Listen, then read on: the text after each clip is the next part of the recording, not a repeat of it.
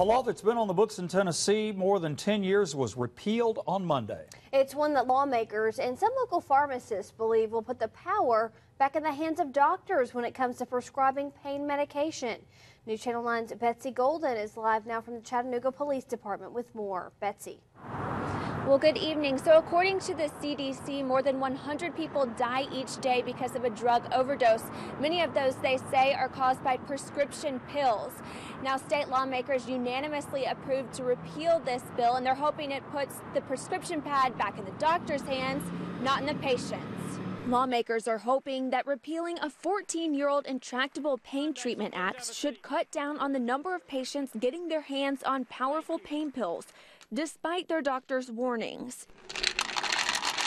When they passed this law, if a physician didn't feel like someone needed opioid pain management, they could refuse that, but they also had to provide the patient with a list of other doctors that would prescribe it. This, he says, led to an upswing of prescriptions from pain clinics in Tennessee. The reversal comes just days after several East Tennessee pain clinics were raided, one becoming the largest bust in their history. Legislators are hoping this reversal cuts down on pill mills and addiction and gives physicians the power to write the prescriptions when they find it necessary. The decision to go on pain management away from the patient and put it back in the hands of the physician. More than 70,000 people in Tennessee are addicted to pain medication. We see it every day. I think there's a definite problem.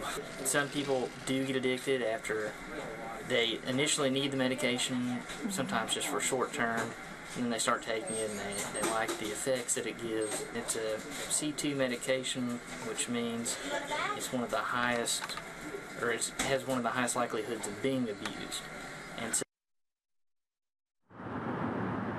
And now the original law in 2001 was put into place because doctors were not prescribing medication to patients without them going through rigorous testing.